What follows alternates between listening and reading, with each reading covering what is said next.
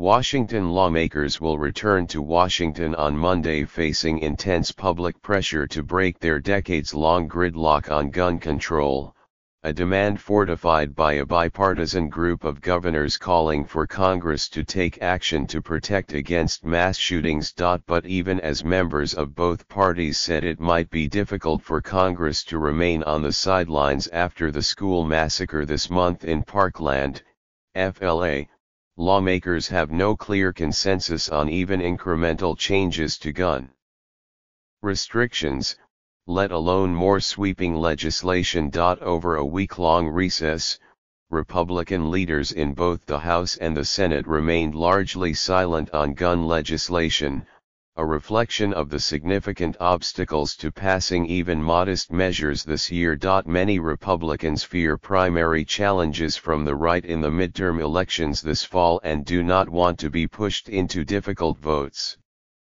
Democrats are not eager for legislation that they deem too incremental. And with lawmakers of both parties looking to wrap up their work to focus on their campaigns for re-election, the time to pass any significant legislation is running short. If the past is prologue, Congress will do nothing. But governors who gathered in Washington for their annual winter meeting warned of the perils of inaction. Animated by a wave of polling since the Florida massacre, Democratic governors warned that candidates would pay a political price for opposing new gun regulations, and some of their Republican counterparts conceded that the pleas of voters could no longer be ignored as they increasingly abandon the party. I think for Republicans our challenge in the next race is going to be about appealing to the suburban vote that hasn't been so good for Republicans the last few races, said Gov. Bill Haslam of Tennessee, citing in particular suburban women. It is clear, he added, that people want to see action. The combination of political pressure from the governors and moves by President Trump to embrace certain limited measures opposed by the National Rifle Association could set up a congressional showdown with the powerful firearms lobby not seen since the gun debate that followed the deadly school shooting in 2012 in Newtown. The sudden focus on guns is likely to complicate an already busy agenda. Congress left Washington without coming up with a replacement for the Deferred Action for Childhood Arrivals program, which protects hundreds of thousands of young immigrants from deportation and expires next week.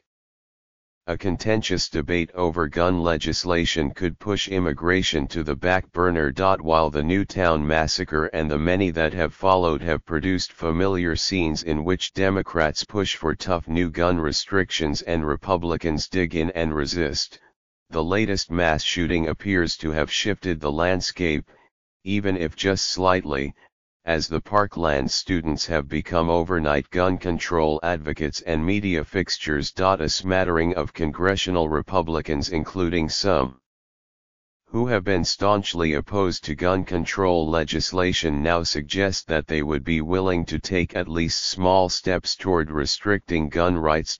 After being jeered at a forum televised on CNN, Senator Marco Rubio, Republican of Florida, said last week that he would reconsider his opposition to limiting high-capacity magazines. Another Florida Republican, Representative Brian Mast, an Army veteran who lost both of his legs to a roadside bomb in Afghanistan, called for a ban on the purchase of assault weapons.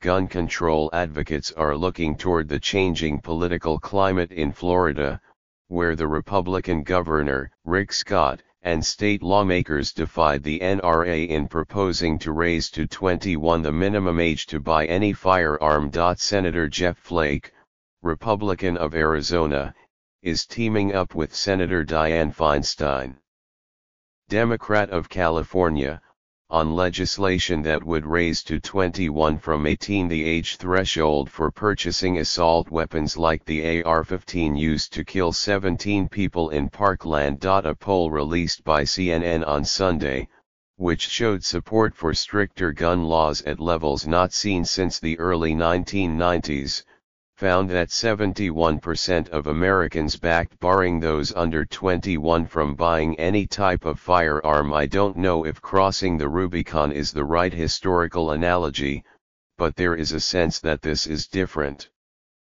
Mr. Flake said, adding, where the public is and where some Republicans have been on some of these issues just doesn't match, and I do think we're going to have to deal with it. Senator Pat Roberts, Republican of Kansas, a longtime ally of the NRA, has said he would back such an age restriction proposal. Certainly nobody under 21 should have an AR-15, he told reporters in Kansas last week. Mr. Flake, however, is not seeking re-election, and Mr. Roberts, 81, is unlikely to run again in 2020. At the governor's meeting, there was agreement on the issue between Democrats and some Republicans. We do it for alcohol, we're talking about raising the age for tobacco to 21, said Gov. Gary R. Herbert of Utah, a Republican. I think that's worth talking about.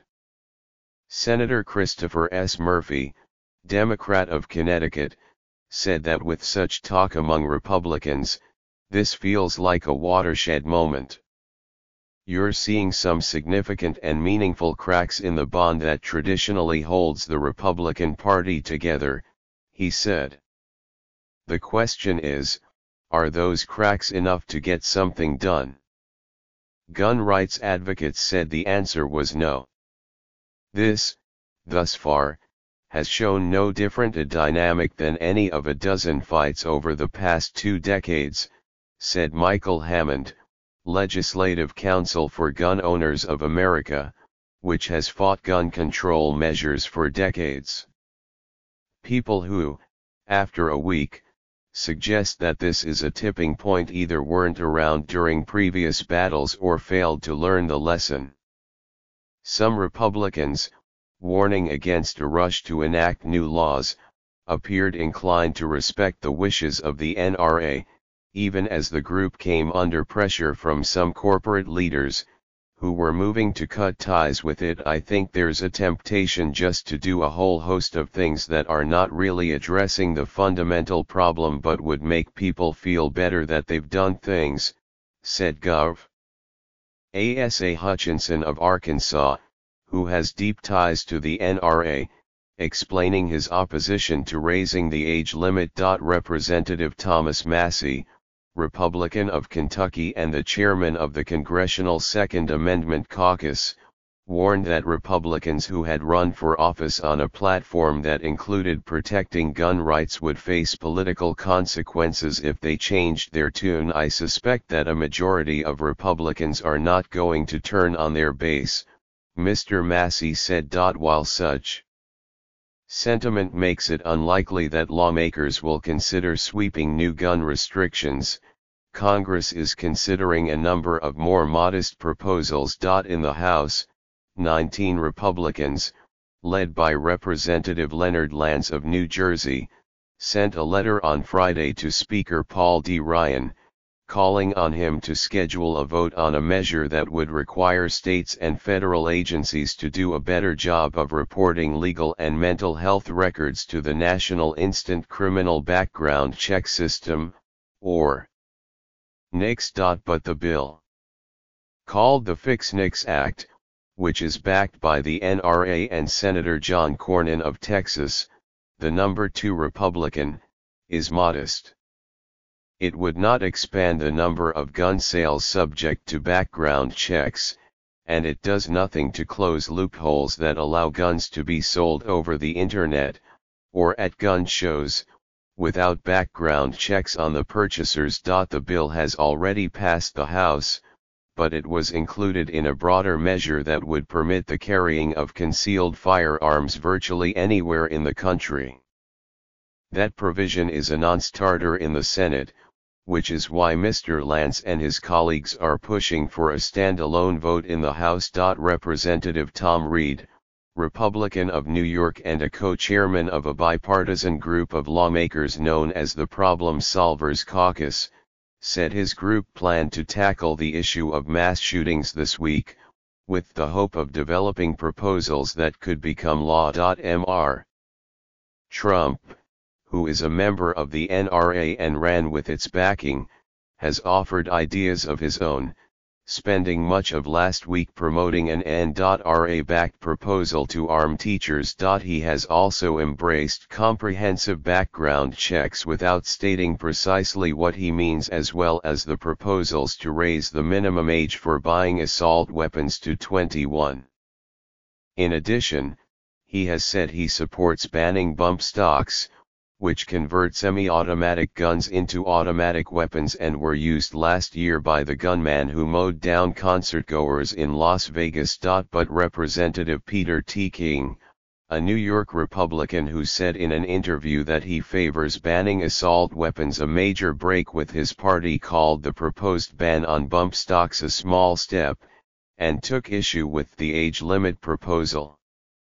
By raising the minimum age from 18 to 21, then you're almost officially legalizing assault weapons, he said. If the latest push for tighter gun restrictions has any better chance of success than the ones that came before, it is in large part a result of the fierce lobbying effort by the student advocates, including those from Marjory Stoneman Douglas High School, the site of this month's mass shooting. We have a group of articulate and smart students who are also very angry and have been activated, and so they have captured the attention of our country, including members of Congress, said Mark Kelly, a founder of Giffords, an advocacy group named for his wife, former Representative Gabrielle Giffords, who was grievously wounded during a 2011 mass shooting in Tucson. Congress seems to have a hard time paying attention to important issues long enough to solve them, and they'll move on to the next thing, Mr. Kelly said. I don't think these kids are going to move on to the next thing.